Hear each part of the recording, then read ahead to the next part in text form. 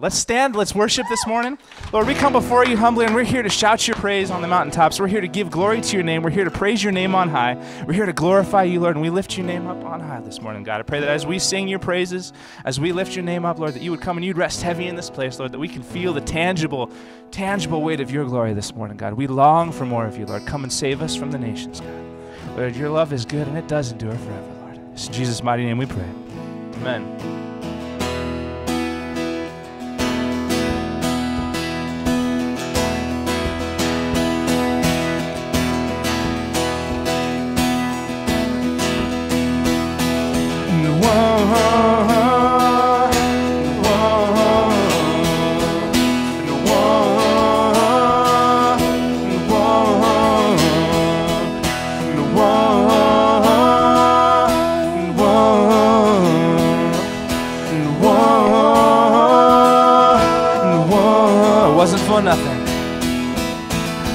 For nothing that you shed your blood. So I'm gonna live like my shame is gone. I won't be shackled to the way I was. No, I'm gonna live like my chains are gone. Gone. Now my sin is dead and gone, and I sing hallelujah. Oh, done. Done, and he is risen, it is done, and I sing hallelujah. And whoa, whoa, praise is a weapon, and praise is a weapon that will overcome. So I'm gonna shout like my battle's won. Yeah, fall back, devil, 'cause your time is up. No, I'm gonna live like the stone is gone, gone. Now my sin is dead and gone, and I sing hallelujah. It's done, done, done. And he is risen, it is done, and I sing hallelujah. Sing it again, gone, gone, gone. Now my sin is dead and gone, and I sing hallelujah. Oh, it is done, done. And he is risen, it is done, and I sing hallelujah. And how great the power of the blood. Whoa.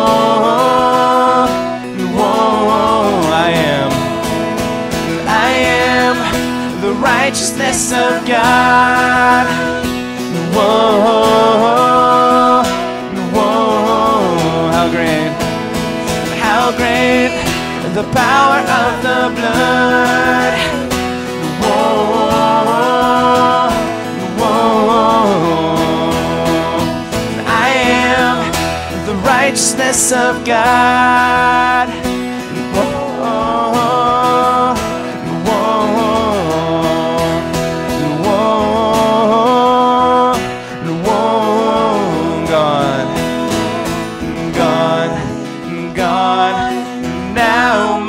Sin is dead and gone, and I sing hallelujah.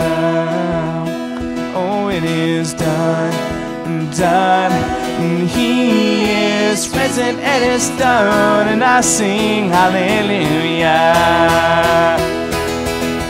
Gone, gone, now my sin is dead and gone, and I sing hallelujah.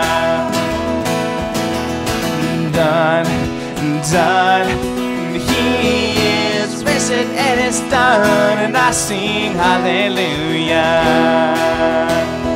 Whoa, whoa, whoa,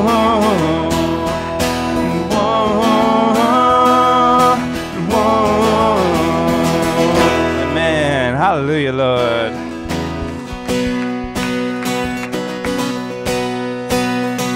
God, we cry out hallelujah this morning, God, that our sins are gone, our chains are broken, that we can stand here free before you, God. Thank you, God. Thank you, God.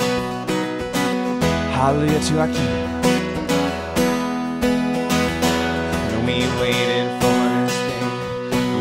gathered in your name and calling out to you. Your glory like a fire, awakening desire, will burn our hearts with joy. You're the reason. You're the reason we're here. Yes, you are. You're the reason we're singing. And open up the heavens, and we want to see you. And open up the floodgates, and a mighty river flowing from your heart, and filling every part of our praise. Come fill up our praise. Your presence. Your presence in this place, your glory on our face. We're looking to the skies, descending like a cloud. You're standing with us now, so Lord, unveil our eyes. Let's sing it out. You're the reason. You're the reason we're here. You're the reason. You're the reason we're singing. Come on. Open up the heavens, and we want to see you. And open up the floodgates, and a mighty river flowing from your heart, and filling every part of our praise. Open the heavens, open up the heavens, and we want to see you. And open up the floodgates, a mighty river flowing from your heart, and filling every part of our praise. Oh, fill up our praise, God. We want to see you, God. Come show us your glory, God. And show us your glory, and show us your power, and show us your glory, Lord. Come on, church, let's sing it. Show us your glory.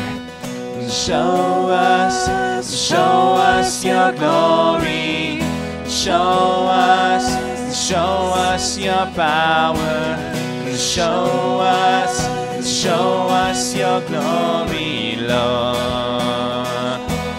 We want to see you, God. Show us your glory. Show us your power, and show us your glory, Lord. Sing it one more time. Show us your glory. Sing it out. Show us your glory. Show us your power. Show us your glory, Lord.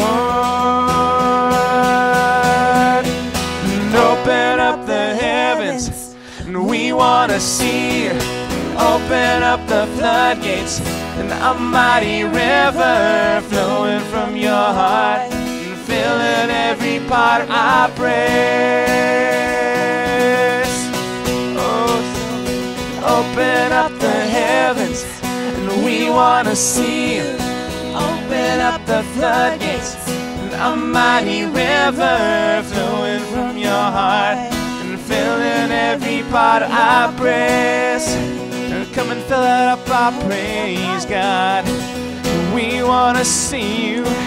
Show us your glory, God. We want to see you, God. Yes, God, that's our prayer. Lord, that you would open up the floodgates, Lord. Lord, that you would pour out your spirit, Lord. Come and pour it out, Lord. We need more of you, more of your power, more of your presence, God, more of your glory. Come and show us, Lord. Let your fire fall, God. Let your floodgates fall, Lord. Pour it out. Pour it out. Show us We your sing to glory. you. Show us your power. And show us your glory. Just keep singing, show us your glory. And show us your glory. And show us your power. And show us your glory, Lord. Sing one more time, just the voices now. Show us. Show us your glory. Show us your power. Show us your glory, Lord. Yes, God, we cry for more of your glory, more of your power, Lord. Lord, I pray that you would come, Lord. Come in power, come in glory, Lord. We long for more of you, Lord.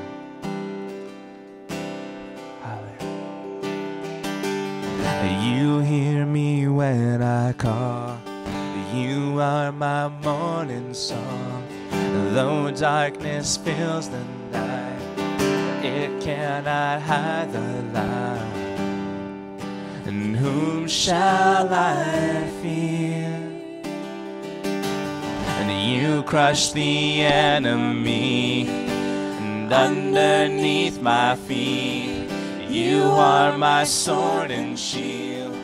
Though troubles linger still, and whom shall I fear? I know who goes before me, and I know who stands behind. The God of angel armies is always by my side. The one who reigns forever, he is a friend of mine. The God of angel armies is always by my side. My strength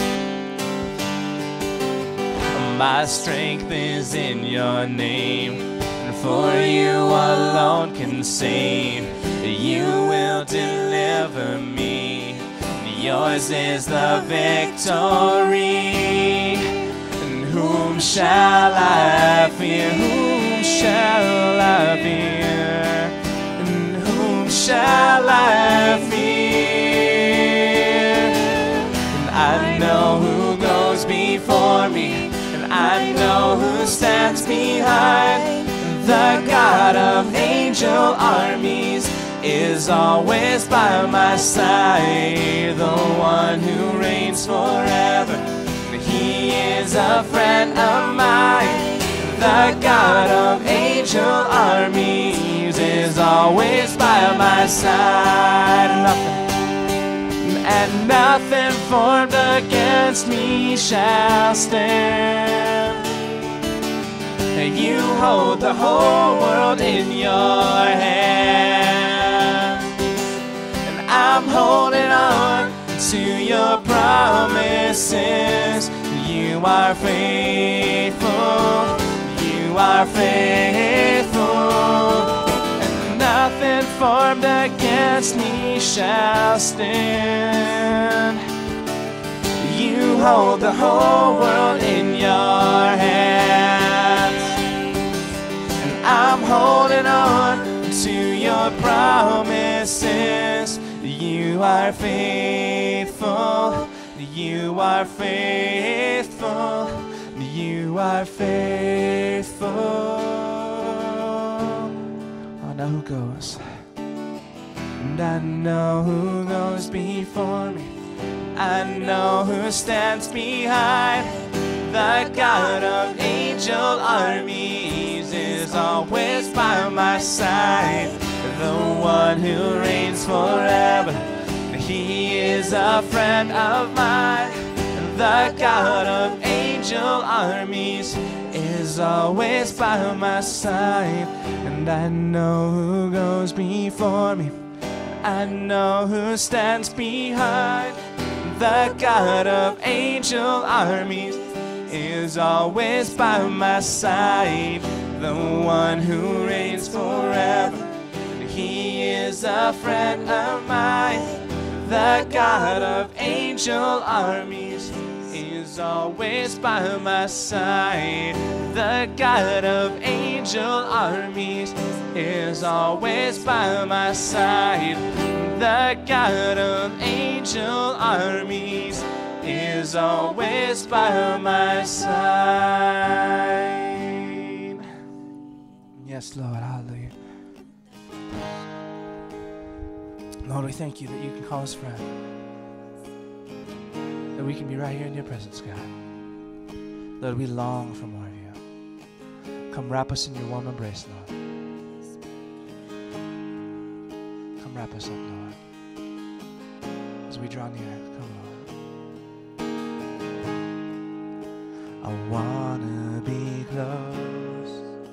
close to your side, so heaven is real and death is a lie. I wanna hear voices of angels above, singing as one. Let's sing it. Hallelujah, holy, holy, God Almighty, the great I am. Who is worthy? None beside thee, God Almighty, the great I am. I want to be near.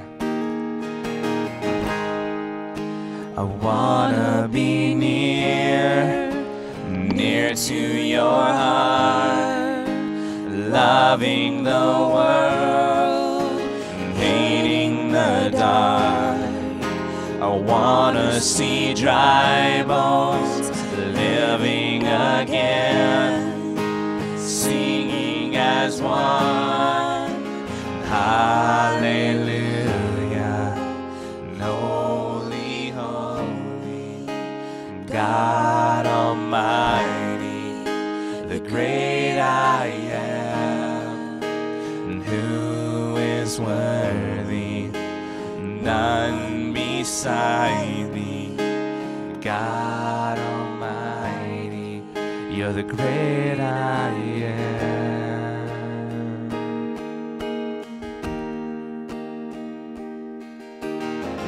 The mountains shake before him, the demons run and flee, and at the mention of the name King of Majesty, there is no power in hell, nor any who can stand before the power and the presence of the great I am.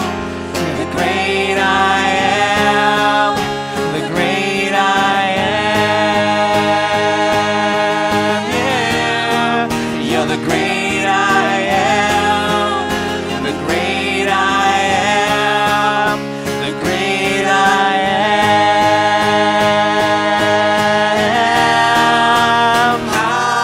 Hallelujah. Holy, holy, God Almighty, you're the great I am. Who is worthy? None beside me.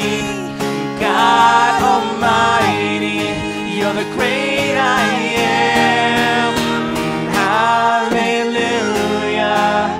Holy, holy, God Almighty, you're the great I am.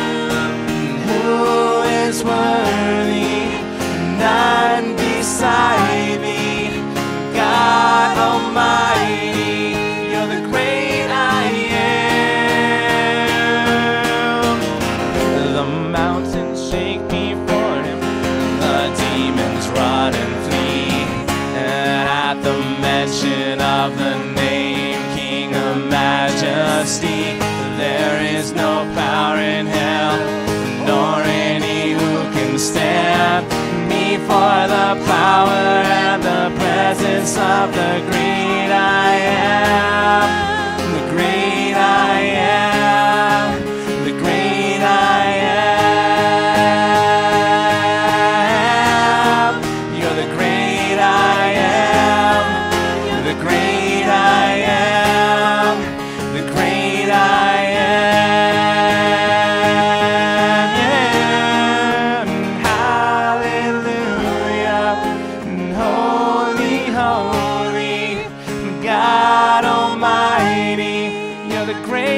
am, and who is worthy, and none beside thee, God Almighty, you're the great I am. You're the great I am. You're the great I am. You're the great I am. You are the great I am.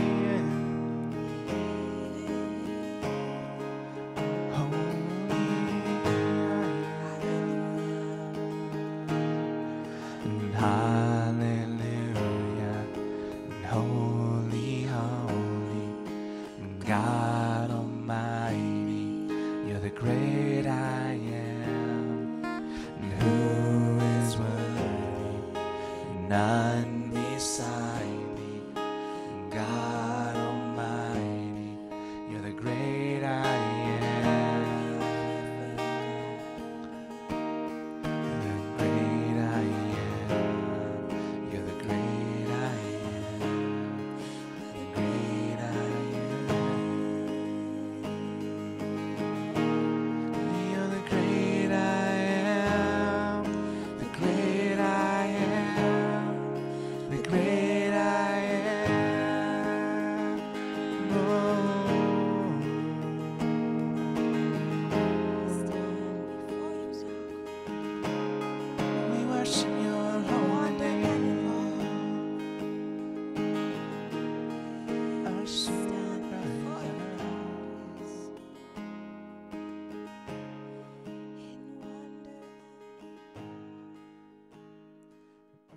As we prepare to take the tithes and offerings, I want to continue on this idea of this unusual kingdom that we belong to. It is so foreign to the way that you and I think.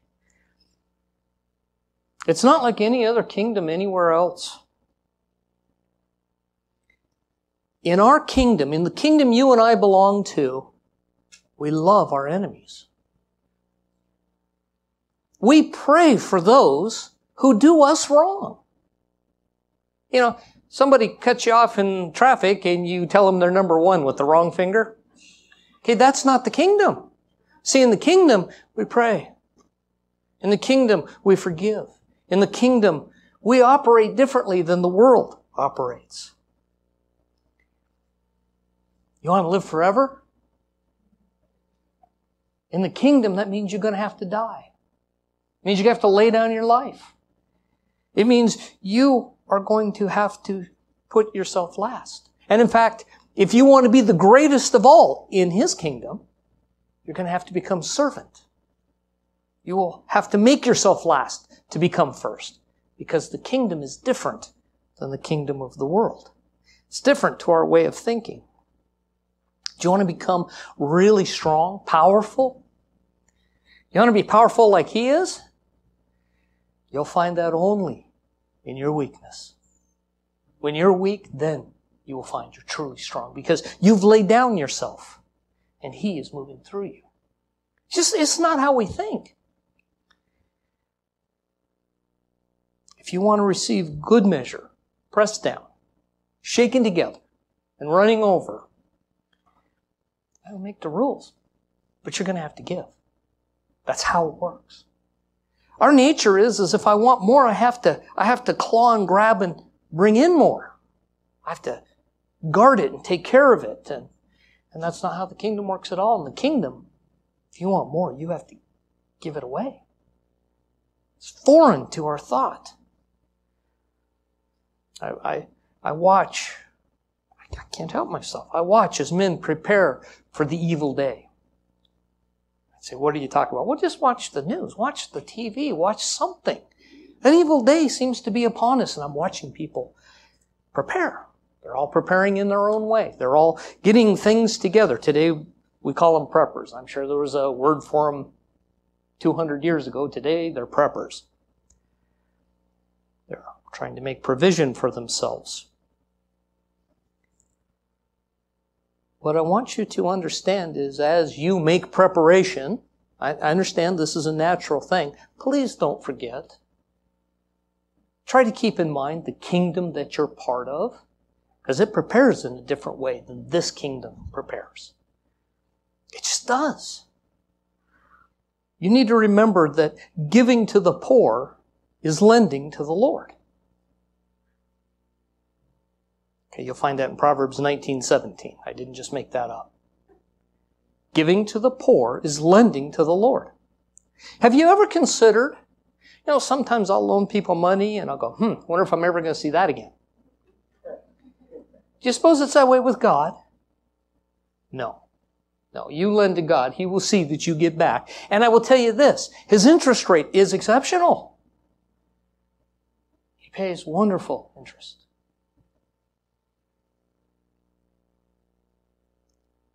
And watchmen prepare. And I'd be lying if I told you I wasn't preparing too. I'm juggling things around in my life because I don't like what I see. I realize this world is going the way that the Bible said it was going to go. But in my preparations, I take into account the kingdom of God. It is part of the math I use as I work things out, as I decide what's going to go where and how things are going to be done. I keep tithes and offerings part of that mixture. I do. That is something that I don't mess with. I don't change that. See, I'm not going to come before the Lord empty-handed. Now, I'm not asking you to do anything. I'm telling you what I do. Oftentimes people say, well, how did you end up where you're at? If you want to end up where I'm at, you have to do the things I do. I ended up by doing the things God said to do.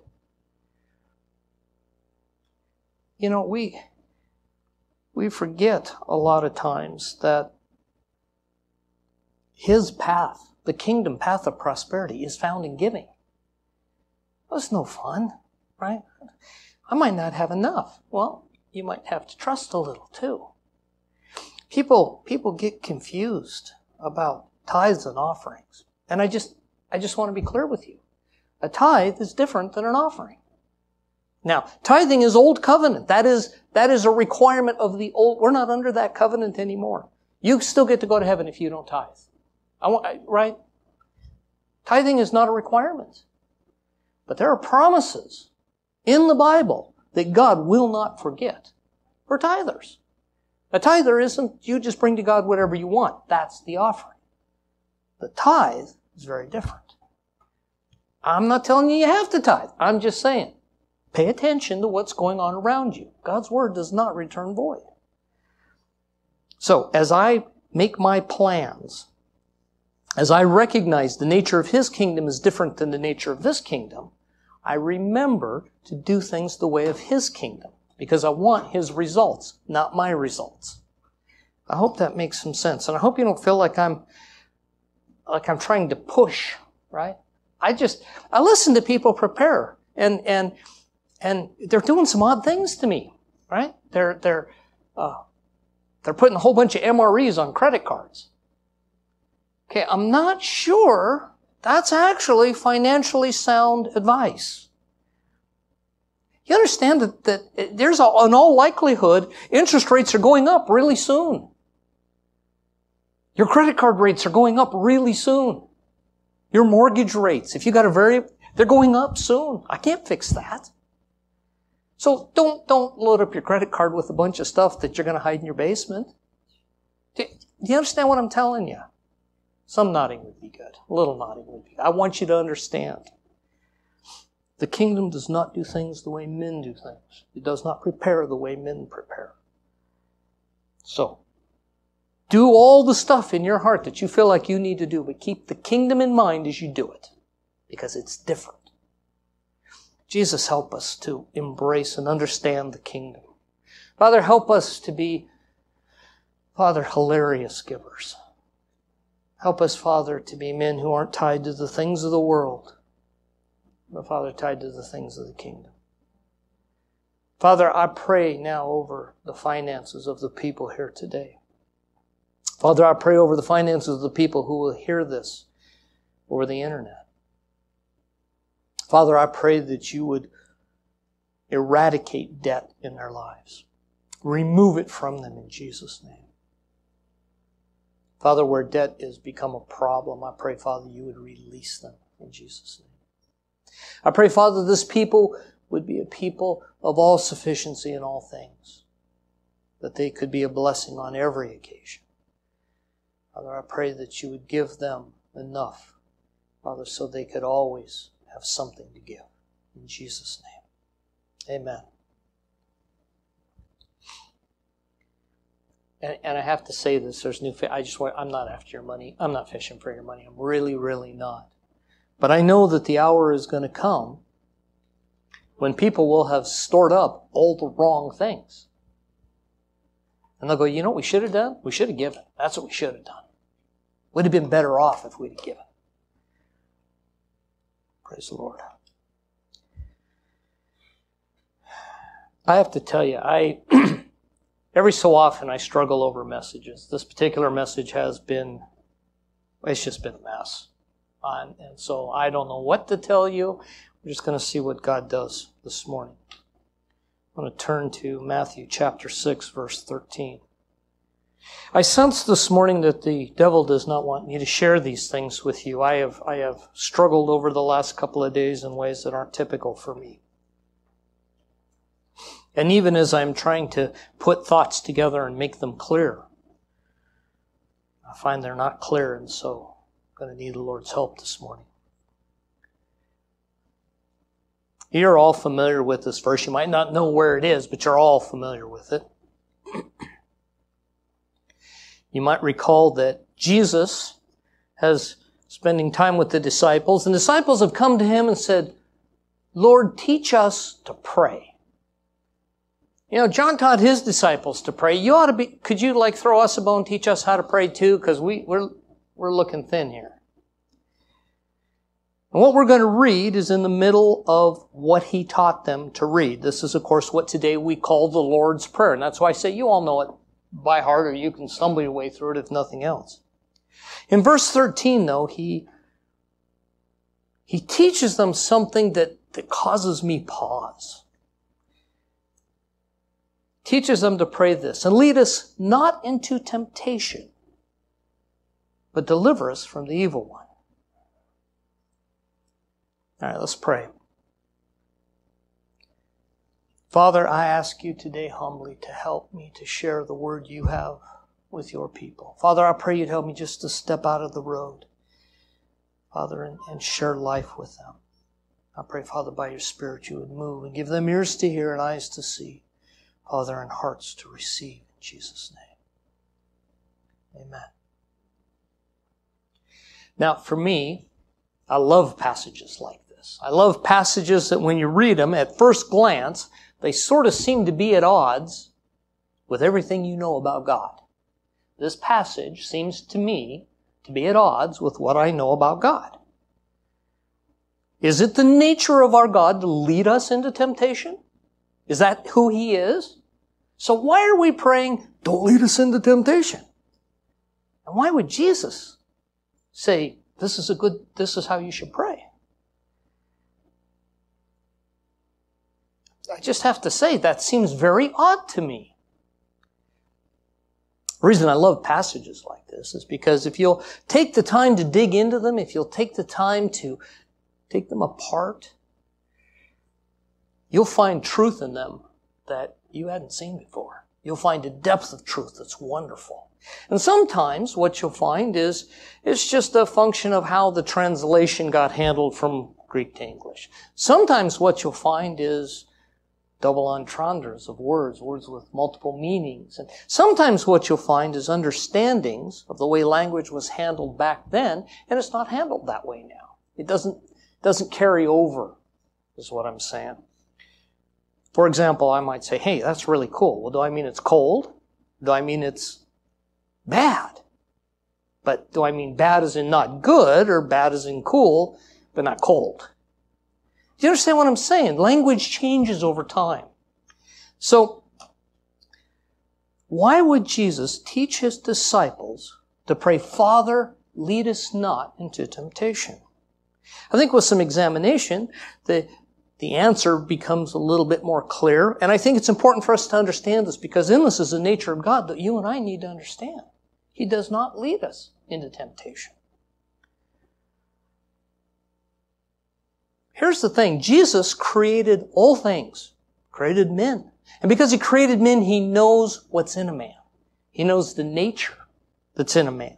He knows our potential for greatness and our potential to stumble easily.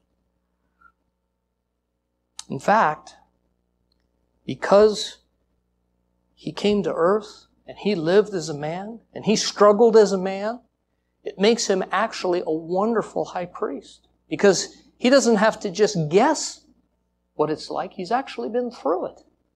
Hebrews chapter 4 verse 15 says this, "For we do not have a high priest who is unable to empathize with our weakness." That high priest is Jesus, of course. "But we have one who has been tempted in every way, just as we are. Yet He did not sin."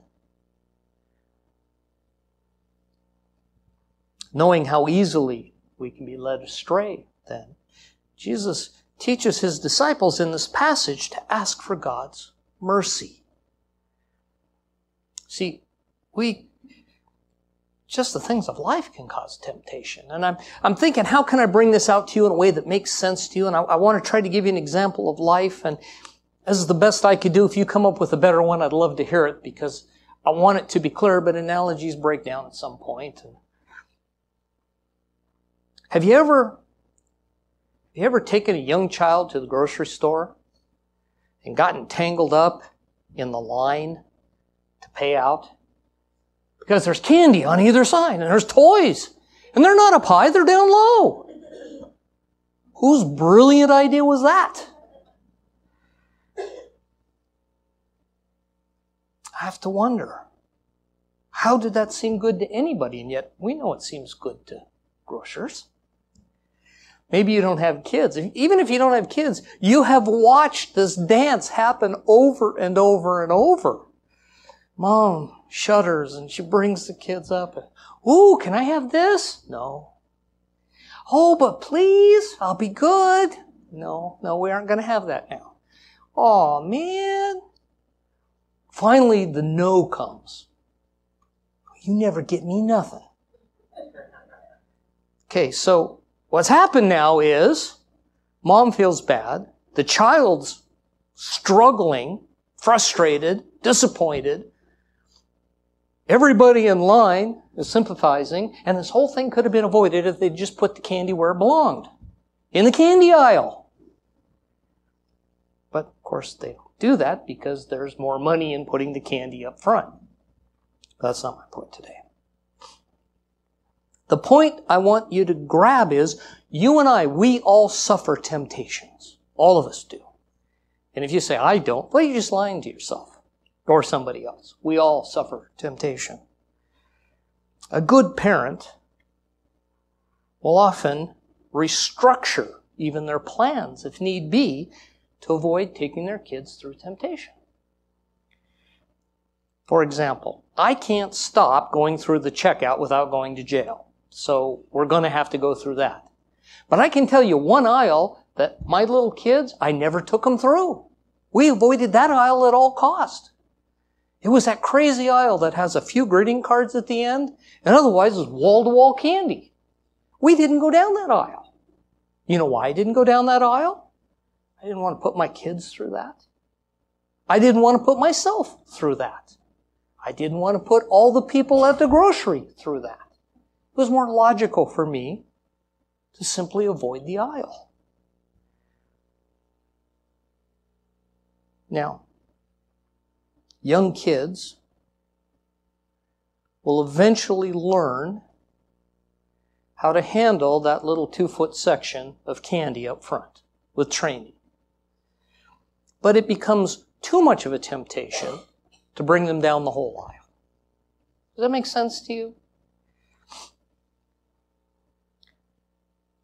There were times, of course, with our kids when I needed to get Bev a birthday card or greeting card for something. Well, guess where they put those cards? Down the candy aisle. You know, so sometimes what I think is, you know what? I get that later. I don't need to get it now because I don't need to put them through it and I don't need to put me through it. I want you to understand this is what Jesus is teaching people to pray. Lead us not into temptation, but deliver us from the evil one. He's not saying God's a big old meanie, and we need to pray that He will protect us from His own meanness.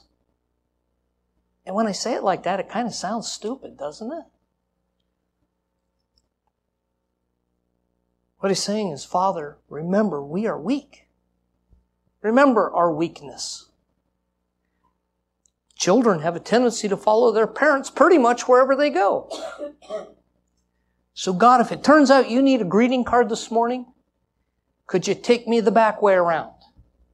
Could we go by the meat section and come up that way? I won't be tempted in the meat section. But if you take me down the candy aisle, I may struggle. Hope you see the picture there. It's a prayer of recognition that I'm weak. I'm weak. And I need His strength in my life. I'm in need of His deliverance. It's not a prayer for God to be nice. He's already nice. It's a prayer for Him to remember that I need help. And I like the way the Message translation happens to handle this particular passage. It just says this. It says, keep us safe from ourselves and from the evil one. Well, that makes a lot more sense to me. See, if by now you haven't learned, I'll let you in on a secret. The Christian life is not a destination. It's a journey. You'll never get there. Well, one day you will. You're going to have to leave this plane, though. See, it's always going to be a process, line upon line, precept upon precept, learning upon learning, and doing upon doing, constantly moving from grace to grace, and constantly moving from glory to glory, and constantly having to put that old man, that old ugly nature back on the cross. Constantly. He just won't stay there. That old nature is the nature you were delivered from. It belongs on the cross. Like I said, over time, children will grow up and you'll soon be able to take them down the checkout aisle without too much trouble. Because the candy won't tempt them like it used to. At some point in their life, you all did, most of you did, I can't say for sure. Most of you mastered the candy aisle by now, and you can walk right down the front and get that greeting card. Because you don't have to stop and get a whole cart to load it up with candy before you leave. You're not a slave to it anymore. But there might still be in your life aisles that you don't go down, because they provide too much temptation for you. And you realize it's just better for me not to go down that aisle. Maybe for you, that's the alcohol aisle. Maybe that's how I think, you know what, I'm better off, I just don't go down that. Maybe it's the tobacco aisle. Maybe it's the magazine section that poses troubles for you.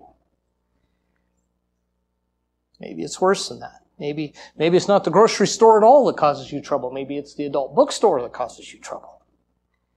Or maybe your own home computer. What I'm speaking of now, see, there's temptation, but there's also arenas in our lives where if you are to enter that arena of battle, you know you're going to lose. If I take that drink, I'm going to lose. If I smoke the cigarette, I'm going to lose. If I open the magazine, I'm going to lose. For the alcoholic, he knows to take another drink is serious failure. And so to find himself in the alcohol section at the Fry's indicates how dangerous he's already come and how close failure already is. Now, I don't know if you caught, I made a slight jump as I was talking about our grocery store scenarios. In the initial scenarios, I was talking about the father leading the child into the grocery store. But now we're not talking about anybody doing any leading anymore. You're in there on your own. come of your own.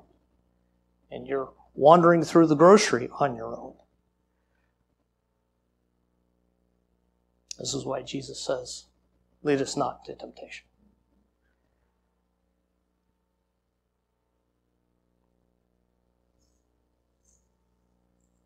God's nature has never been to lead His people into temptation. But we have to remember that as we grow up and we find victory over the little candy row in the checkout aisle, we still may not have victory over the candy aisle.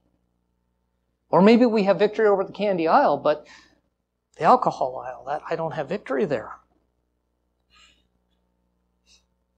What I want you to remember is no man is immune to temptation. James says it this way, chapter 1, verse 13. When tempted, no one should say, God is tempting me. I mean, it's pretty straightforward right there. For God cannot be tempted by evil, nor does He tempt anyone. But each person is tempted when they are dragged away by their own evil desire and enticed. Now listen. Then, after desire has conceived, it will give birth to sin. And sin, when it's full grown, will give birth to death. As we grow up in the Lord, oftentimes Christians find areas in their life where they still seem to be slaves. And they find this odd. It's like, I thought Jesus freed me. In some areas of my life, I was freed immediately, but there's this one area of my life, I'm just not free. I know I'm not free. And I know I'm not free because every time it comes up, I will submit to the command. The master in that area leads me, and I'll just say yes, whatever it is. Because I'm helpless to do otherwise. Don't you think we should have a cigarette? You really want a cigarette? You know I really do want a cigarette. I'm struggling now. I'll tell you another secret. You want to know how weak you are? You won't know for sure until you try to be strong. You will find out just how desperately weak and how much in need of help you actually are.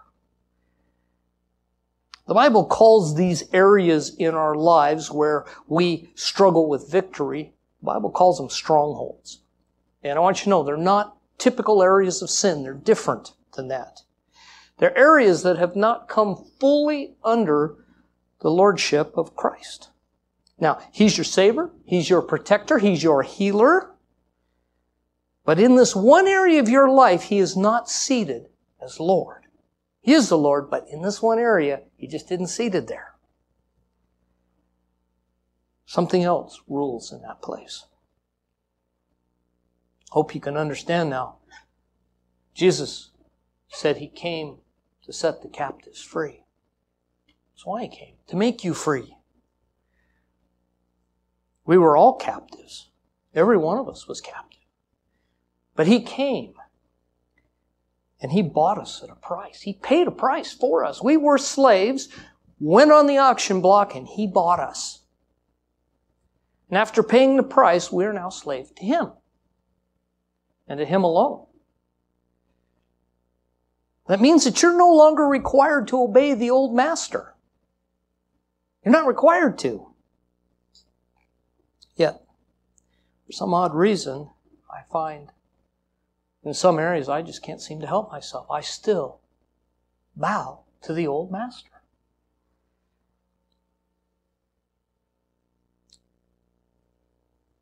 You're a Star Trek fan, right? Remember the Borg, resistance is futile. Sometimes I feel like resistance is futile. It just doesn't seem like anything I do. That's a stronghold. For whatever reason, it's an area of your life that has not been given over fully to the Lord. And the reason I bring this up today, it seems like an odd thing to bring up. But you need to understand where we are in history. The time of Elijah is coming. In fact, I dare say it's at hand. And if you don't know what the spirit of Elijah is, it's the spirit of repentance. See, Elijah always comes. The spirit of repentance always comes before a move like this. The Bible says, that he would precede the coming of Messiah, because if he didn't, God would strike the land. The time of Elijah is at hand, and you're going to begin to see a lot of repentance. In your own life, you're probably going to see a lot of repentance. Revival and repentance, according to Scripture, is going to begin at the house of God. That means we're going to get firsties. And that's typically not fun. And strongholds are so different than any other kind of sin. They hold you captive, and they aren't, you don't get released from them quite as easily as you do other things. You know, some things it's just, phew, it's gone. Thank you, Jesus. And other things, there's longer periods of struggle. And if I don't take time to explain them, and if you don't understand what they are, then when this hour comes, and repentance comes, and everybody's getting free, and you find yourself still struggling in an area, what'll happen is you're going to get condemned. You're going to start thinking Jesus doesn't love you. You're going to start thinking He doesn't care about you. Maybe I'm not even saved. Do you understand how this goes? And what happens is, eventually you start listening to the devil instead of listening to Jesus. Okay, now you're already in a very bad place. Strongholds are part of the nature of the old man, but they're ingrained in us deeply. They're how we think and how we move. They are very much a part of us. It's the difference between somebody who will tell a lie and a compulsive liar. There's a difference between those two people. The compulsive liar can't help himself. He'll spin a yarn at the drop of a hat and then go home and go, why did I do that? I don't even know why I did that. There was no logical reason. I didn't even need to. The liar at least knows why he's lying. Friends, it's a fool's errand to try to hide your sin from God. You're not going to hide your sin from Him. He already knows. What I want you to know is that He paid a terrible price to purchase you at that auction. And because He was willing to do that, it should be clear to you that He loves you very much. And He very much wants you free. You don't need to struggle with, I wonder if God wants me free. He wouldn't have bought you if He did. He wouldn't have paid that price if He thought it was too much. 2 Corinthians chapter 10 verse 4 says this, for the weapons of our warfare are not of the flesh, but have divine power to destroy strongholds. Strongholds are not natural battles, and you can't fight them in the natural plane. That's why when you fight them in the natural plane, you lose every time. You can't fight them in the natural plane. They are spiritual battles, and they require spiritual weapons. That is the only way you win. Time's short, but I need to show you something about strongholds. I'll try to do this with some expedience. You'll find it in 2 Samuel chapter 5, verse 6. You can turn there if you want to, or I'll just read it. I'm going to pause so many times through it that I don't want it to be confusing. This is the account of when David took the stronghold of Zion. It was a city that was ruled by the Jebusites. David came and he conquered the stronghold. And he took it and he would call it the city of David. It would later become Jerusalem. In verse 6, the king, that's David, and his men marched to Jerusalem to attack the Jebusites who lived there. And the Jebusites said to David, you will not get in here. You know, that's the same thing the enemy says to you in that secret area of your life. You're not getting in here, Jesus. Well, surprise. Continuing, the Jebusites said this. They said, even the blind and the lame can ward you off. Do you understand? They thought that their stronghold was so secure, you don't even need an able-bodied man to keep people out. Just about any warm-breathing body could handle this one. They thought David cannot get in here. Verse 7, nevertheless, David captured the fortress of Zion, which is the city of David. That's, of course, the name he would give it. You should know that once a stronghold has been taken, the new master makes it his stronghold. Same thing in your life. In an area where the devil is ruling and shouldn't be, when Jesus comes, He will make that an area of His life. It'll become His stronghold. It was the stronghold of the Jebusites. Now it's the stronghold of David, and he's going to build his house there. That's the same plan Jesus has. He's going to breach the walls of the stronghold that's in your life, and it'll become his stronghold. It'll become his place. Now, continuing in verse 8, I want you to pay attention because it's going to set the stage for events that are going to happen in the future. On that day, David had said, anyone who conquers the Jebusites will have to use the water shaft to reach those lame and blind who are David's enemies. Well, that's how they conquered it. They went up through the water shaft. Okay, continuing. That is why they say, now listen, the blind and the lame will not enter the palace. See, David, after conquering the place, and after they'd said, even a lime and a blind could keep you out, he said, you know what? They are not welcome in my palace. There won't be any blind or lame in my palace. It was a working with what they had told him. We'll keep you out. Now, fast forward 1,000 years. Once again, the stronghold of Zion is going to be breached, but in a very different way. This time it's going to be David's son Jesus who's going to come. It's amazing to me. He'll come to the same city. He'll take the city captive. In fact, he will actually take captivity captive before he's done. But I love what he did. In the process, he comes to Jerusalem. One of the first things he does, finds a blind man and he heals him. And he finds a lame man and he heals him. You find those in John 5 and John 9. If you have eyes to see it, it's a wonderful picture of him coming to set the captives free. Luke 4:18. It means all the captives, not just some of them, all the captives. Everyone caught in that stronghold. So he comes to the stronghold just like his forefather David does, and he takes it, but he does something a little bit different. Just a little bit different. He doesn't condemn the lame and the blind. In fact, he heals them. And in doing so, he makes clear the statement that he is overturning that law of his father. He's turning over that old saying that the lame and the blind would not be allowed in his palace. What he was saying is, I'm making a way for the lame and the blind to join me in my palace. I'm going to set them free from their afflictions. And I will make a place for them. Guys, in a nutshell, this is the good news. This is the gospel of Jesus. The good news that he's made a way for you. You were bought with a price. Do you understand? You are no longer subject to those old taskmasters. I know they still speak. I know they still crack the whip. And I know they still expect you to respond. But you don't have to. Because they're not your master anymore.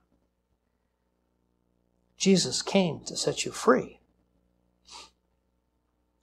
You must get this in your heart. You must understand. There's a reason Paul wrote to the Romans that there's no condemnation anymore for those who are in Christ. You need to understand there is no condemnation. In failure, there's still no condemnation because he loves you.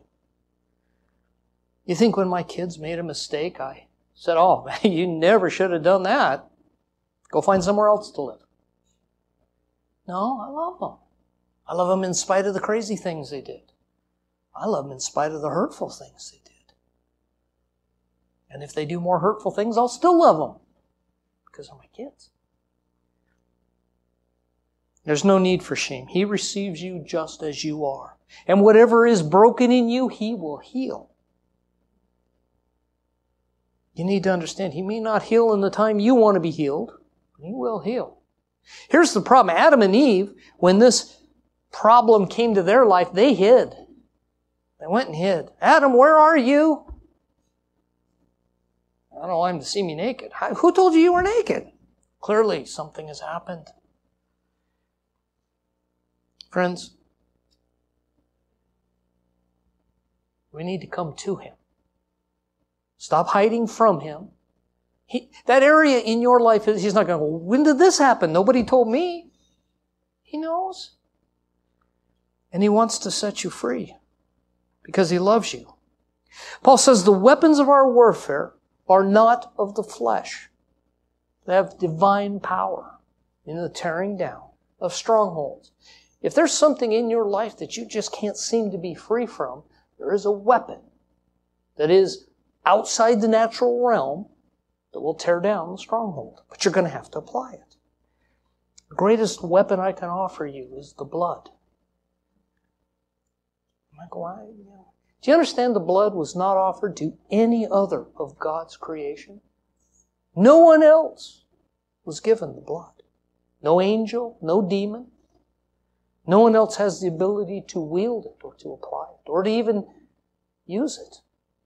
Only men. And it is powerful in the tearing down of strongholds. But here's the thing. You're going to have to come to Him to get it. That means you have to come in your brokenness. You have to come. Just as you are, you have to come and ask Him.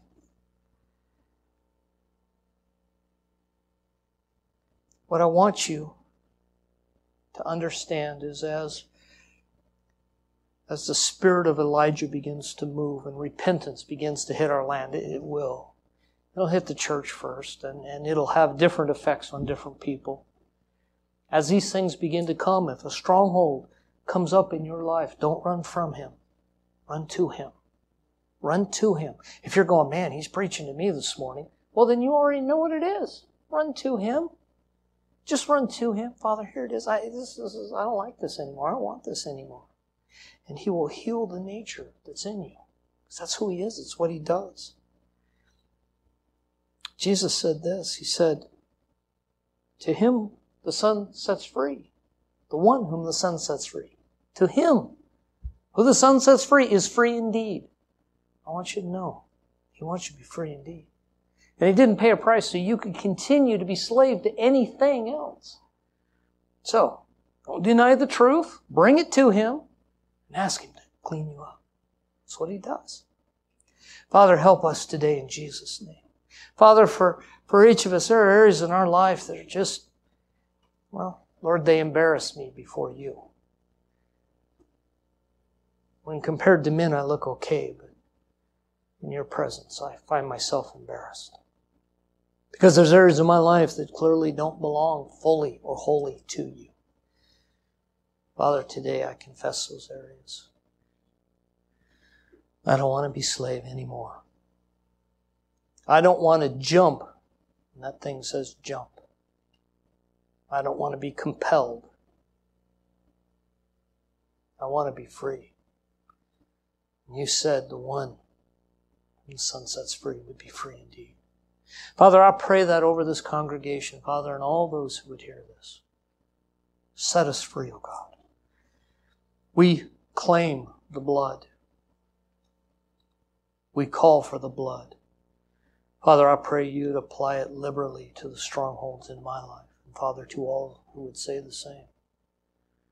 Dissolve those areas. Remove those areas. Take them over and occupy them, Father, and make them your own stronghold. Make them your new home. We love you and submit to you. In Jesus' name, amen.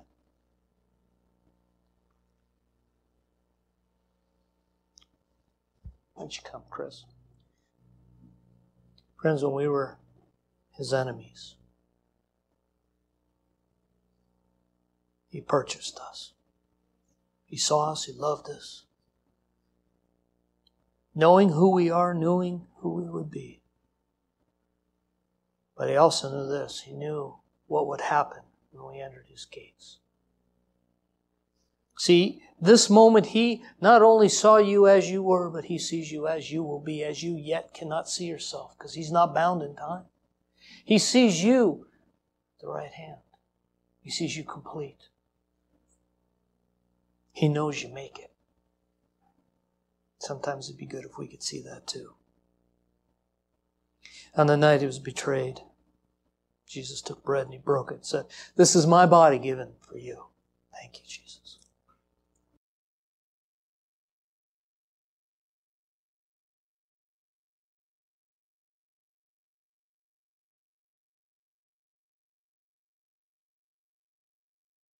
After the meal, He took the cup and He said, "This is the blood of the new covenant. Let's receive it together." Thank you, Jesus.